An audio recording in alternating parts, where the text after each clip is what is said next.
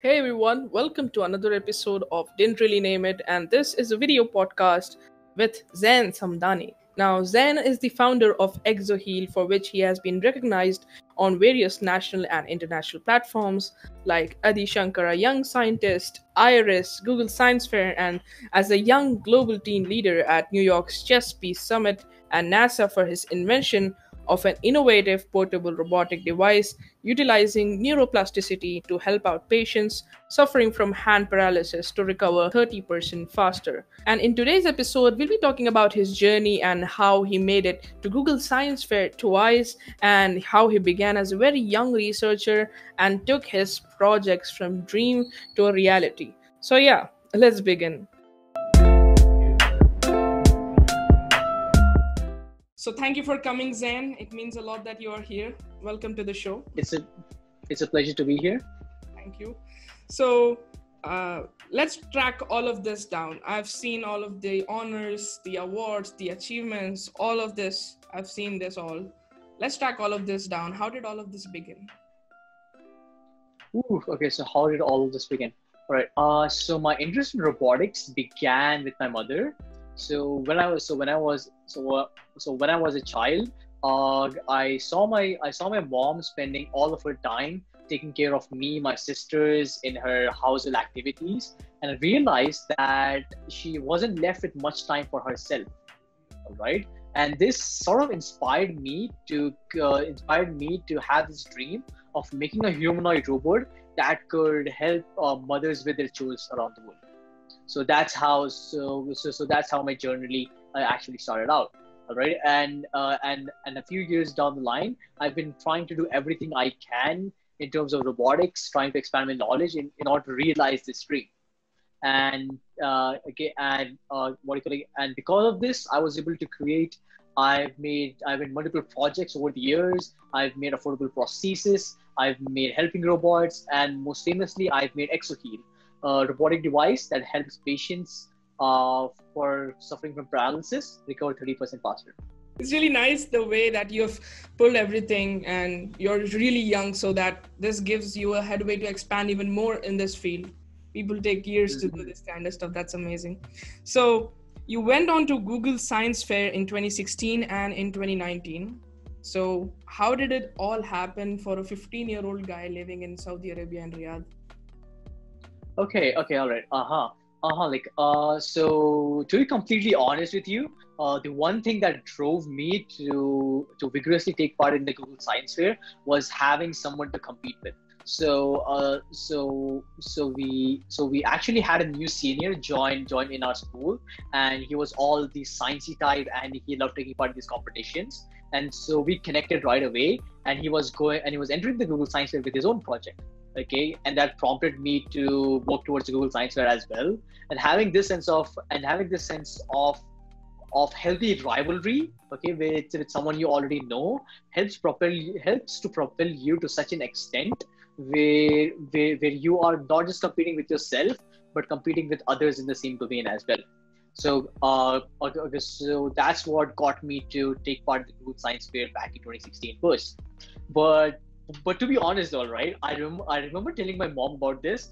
The very next day after giving in my submission, I told my mom that I would research more, and I would make a better application next year. Okay, I had no idea what you could. I wasn't expecting to be selected as a global finalist at all.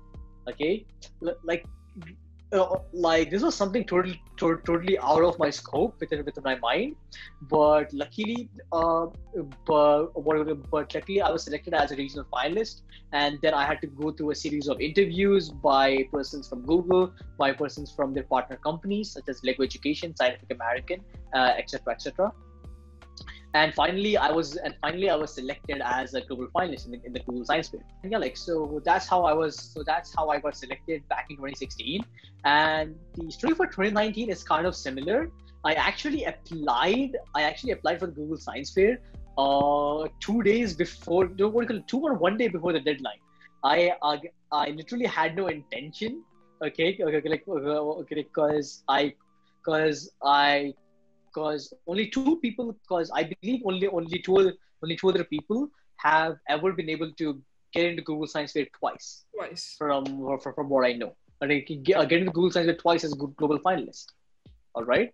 Right. So I literally did not believe that I could get in there once again. But my mom was really adamant about it. And I was also, and my sister had also worked on the project for a year with me. My sister had joined in as a teammate. And the sole reason why I participated the second time was because she was able to transform my protruding design into a skin-like design.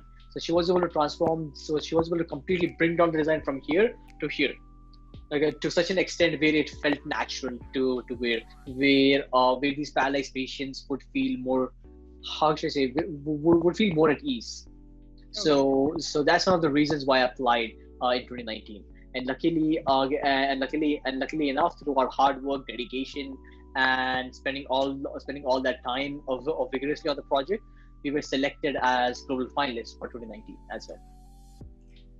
That seriously is really amazing to hear. Now, another thing that most of us go through as students, and we have got a really low amount of resources. I mean, obviously, you probably faced the problem of lack of resources whilst developing the project. Now, when it is on your computer, it's on your hand. You can do it. It's free, readily available, readily accessible to you, the resources. But how did you get your first, I guess you used a 3D printer back in the day? So that's quite an interesting question, to be honest. And I think, okay, so let me think about this. Okay, yeah. Okay, yeah. So I remember this particular moment, all right? And this was way back in the day. I just started working with microcontrollers such as the Arduino. Like I was just starting to get into robotics. And the question about resources, this is one thing that I sort of regret. That I got access to these electrical components way later down the line. All right. So I remember having my first robot at the age of 14, I believe. Okay, and that was and that's quite late. And to me that was quite late because they were 12 years. Because at that time I remember reading news articles which stated that 12-year-old girls were making Mars rovers. Okay, were literally making models of Mars rovers at the time. And I thought to myself, okay, I am lagging behind. Okay. but nevertheless, I had access to a computer. All right. So I had access to a computer, and I spent all my time trying to look at articles, trying to look at videos, and everything that I can. Okay, and I'll get back to this, and I'll get back to this bit in some time. So as I was getting into robotics, as I was tinkering around with the microcontroller, I got interested in making prosthetic hands, basically robotic hands for people that were born without their hands or had lost their hands due to some tragic accident. So I wanted to make these devices more affordable, and I had already made a few models using waste materials around the home, using cardboard, using strings, using straws here and there. But I also wanted to get this to the next level, as in use 3D printing. Okay, so I look up on the internet. I look up at companies that were providing this sort of facility, that were giving the service out, and there was this one particular company called MakeReal that really struck out. They had top of the line industry 3D printers, and they had an amazing work ethic. They had done multiple projects. Okay, so there's this online website called 3D Hubs, which allows you to calculate how much I would end up paying. And at that time, I calculated it to be somewhere around 200 to 300 rupees. All right. It was, sorry, 200 to 300 reals. Reals, okay. Right? Yeah, not rupees, reals. Yeah. All right. And that to me seemed reasonable. My dad came that night. I told him about it. He wrote them an email to get a code from them, get an official code. The very next day, they gave a reply. And when I saw the email, I couldn't believe my eyes. Okay, it was 900 Saudi Arabian reals. Okay, for the parts that I was looking for. Okay, so literally So that's literally 3 to 4 times more than what I was expecting. Yep. Okay, and I was heartbroken at this time. Okay, because I really wanted those parts, but I also knew that that was an unreasonable price, and I wouldn't want my dad paying that much money as well. But to my surprise, my dad told me that he would email them back, explaining how this was a humanitarian project and not being done for personal reasons. Okay, and and being the kid I was really excited when he told me that. I kept on telling him like, please don't do that, please don't do that. That's so unprofessional. Okay, they've already sent this code. We'll approach other companies. So I was just going on with that. Okay, but my dad was really adamant about it, and he just sent the email. So half an hour later he calls me back, okay, and he just points, and I remember him pointing at the email. Okay, so I go over there, right? So I go over there, and I couldn't believe my eyes. Okay, all I saw were this. All right, zeros. Zero. They had changed the code from 900 riyals to 0.00 Saudi Arabian riyals. Okay, and they were happy, they were exhilarated that I was doing something in terms for humanitarian reasons and to actually help people out. Okay, so and that very same company later went on to fund my projects, and 2 years later I was able to create ExoHeal, which once again is a device that helps paralyzed patients recover 30% faster. Yep. So the thing that I'm trying to share over here, okay, what I thought as a blockade to my work is where my dad saw an opportunity. Okay, and such opportunities exist everywhere around us. All right, and this also brings me to the current scenario right now. Okay, this current scenario wherein we are amidst this coronavirus pandemic, we are in this high intense situation. I personally believe that we students especially have been thrust into the situation of internal reflection. Okay, and I believe this is because we do not have access to the same outlets we did before. These outlets being going to school, hanging out with friends, or going to the movies, going to relatives, etc., etc. All right, so we use these outlets to distract ourselves from the actual problem at hand. Right, okay, and these problems being our own insecurities, our own past. These might be our own regrets, some things that we've been avoiding, and so we use these outlets to run away from the things that caused us pain and to distract ourselves. But now due to this lockdown situation, okay, even though we as students might be binging Netflix all day or playing games, there will indefinitely come a situation where all of these thoughts, all of those memories just come gushing down our brain. Okay, where we will be forced to think about this, and I believe that's what's causing this mental health. That's what's affecting the mental health of so many students around the globe right now. Right, like again, and I cannot stress this enough how crucial mental health has become, especially during this pandemic, for students to grow. Right. So 2 weeks back, so this is what happened to me 2 weeks back as well, right? I had just completed watching a TV show, and for some reason, I don't know why, this cluster of memories, these cluster of regrets that I had been hiding away, that I've been clogging up for the past 2 years, just came rushing through my head. Okay, and I knew within that moment that I cannot run away from this anymore. That I just can't sit back, and let this happen over and over again, right? So I go over to the light switch. I turn the lights off. I darken up the room. I open the lamp up. I keep a diary in front of me, okay, for safety purposes. All right, and I just start to think. All right, the diary isn't meant for me to write everything down, but more of a source for me to keep myself in check. Okay, and I started having this conversation with myself. I imagine having this conversation with myself, okay, as if there's another Zen sitting on the opposite side of the table. Okay, and I'm asking myself these questions as to whatever happened in the past. Was it was that actually what had happened, or was I thinking things differently? You know, and this brought me towards this realization, okay, that how imperative it is to see our reflection for who we think we are, for who we really are, and for who we want to be. Ah. Okay, so I'll repeat this again. Okay, is to recognize our reflection for who we think we are, for who we really are, and for who we want to be. Okay, so it's highly important to understand these three things and ask ourselves these. Okay, and to recognize ourselves, okay, for these three things. All right, and everyone almost always arrives at a different answer, but what you're looking for is a unison between the three of these.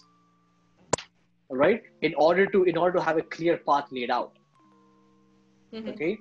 Like and because of the situation, and because of how high intense everybody is going through these mental phases right now, these mental health phases. Okay, a lot of people are feeling depressed. A lot of people are feeling anxiety. So me and a partner of mine, whose name is Abdullah. So we are starting a new venture we are starting a new mental health venture, okay, which will essentially try and help to connect all of these people. Oh, all right. The thing is, me and my team, we are also working on a similar kind of project. I see. Yeah, we called it the happy place, I guess. And okay. Yeah, so but that's nice. A lot of projects coming in, and we thought we should be making a place where everyone can share the best parts of their lives, so that other people can get motivated through this, and then we can have another community and a chat system, not bot system, where if you want to help someone and if you need some help, there would be just 2 dialog boxes. Then you can click if you want to help someone or if you need help. So it's right. For anyone who needs help, there's an option to be anonymous. So okay, we were working on. So I just want to hear this idea too. I'm really excited. So the name of our venture is Talk to a Friend, and we are essentially trying to create a platform where people can help each other. Okay, just as you had described. But we are also trying to bring in the professional aspects into this.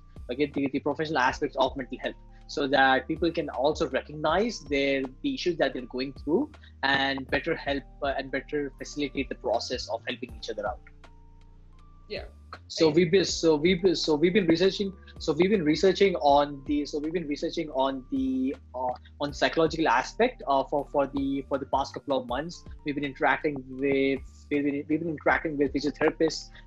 We've been interacting with psychiatrists, with psychologists, in order to better understand these problems and to recognize the best approach that needs to be taken right now. So I was giving a talk the other day, and a lot of health experts were on this call. Okay, health experts such as the head of psychology in the UK, the head of psychology from Oxford, from a lot of universities, from military backgrounds as well, talking about the psychological effects of the lockdown on students. And what I had realized that a lot of the adults right now, they're focusing more on this in terms of statistics. All right. So they've done all of these studies on which age group is being affected most, on what's happening actually. But and the solution that they're coming up with is sort of like how to reform the education system. Although I do agree that that's highly important right now, but I, as a student, as being in this situation, also feel like they are completely going off the mark over here. Yeah, exactly. Yeah. Because students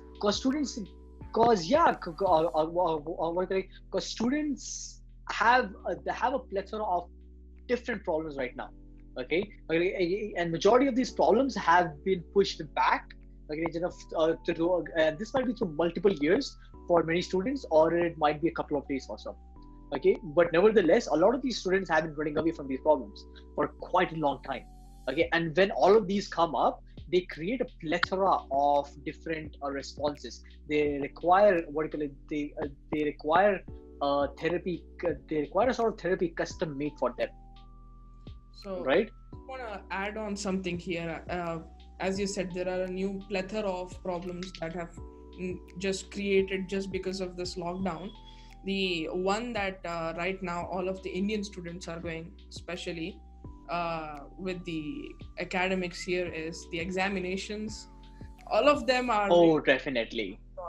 The thing is, when you don't see something, you probably get really scared about that. You know that there's something hiding which is actually dangerous, and we don't know what it is. When's the danger gonna come?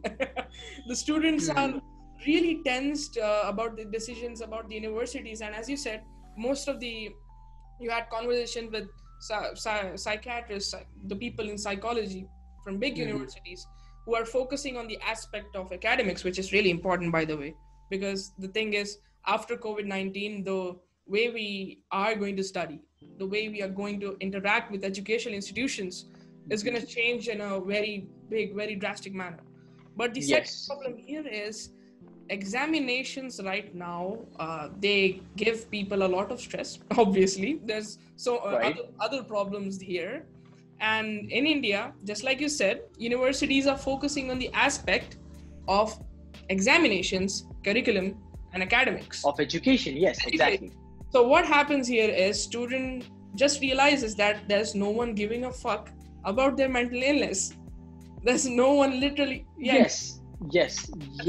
That is honestly true. All right, that is honestly true. Okay, and I cannot stress this enough. Okay, the education system that we have over here.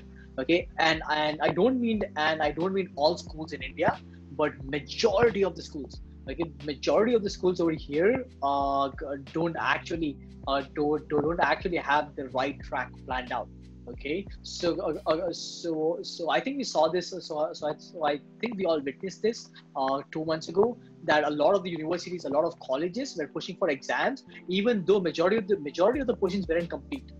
Okay, even though labs were not complete. Okay, the students had not physically done anything. Right? What do you call it? And these online classes were just being forced upon the students. So, and as you all know, many students are not privileged enough to have to have a laptop or to have phone always available to them. Have internet connection, yes. Okay, and especially because of this coronavirus situation, in the first 3 months, everything was unstable. Okay, people were just trying to get back home. Exactly. I know many people that were just trying to get back home. Okay, they were stuck in the situation they were in. So basically, how to understand what each student is going through. That different students have different learning paces. Exactly. Right. The educational system that we have, okay, is really messed up. 100% agree. I completely agree with that. So we are nearing the end of the interview, and I think this is the final question I have to ask. This is the most basic interview question. I wasn't interested in it, but I think for each person, as you said, it has a different meaning. Where do you see yourself 10 years from today? 10 years. I want to know that. I'm really interested in this one. Okay. Where do I see myself in 10 years from today? Ooh, okay, all right. So I'm not sure if I want to see this out, okay, because I have thought this through. Okay, I have thought this through, and I finally do have a vision. Okay, but it's not to the point where I am, where I'm like consistently working at it. Okay, I would like to get to that point and then claim, okay, that this is what I'm doing. But although there's one thing that I can tell you, that I envision myself as a leader in both psychology and robotics. Yeah. So you can use an imagination to connect the dots between the two of these. Yeah, I'm getting it now. It's clear. So yeah, that's it for the video podcast episodes, and that's the questions that I've got. Uh, I hope you enjoyed the podcast. I hope the people Oh seeing yes, enjoyed the podcast. oh yes, definitely. It was quite the pleasure. It was quite the pleasure of conversing with you over here. It was quite enjoyable. I really loved some of your perspectives that you've had throughout the podcast, and your questions were really interesting as well. Okay, and I hope and I hope you work at this with the same vigor. What you can continuing forward. Okay, and hopefully, inshallah, there is much more in store for you. Inshallah. Thank you. Thank you. With that said, I hope you guys enjoyed the video podcast. Make sure to hit the like button and subscribe for more content like this. And I will see you guys in the next episode. Bye.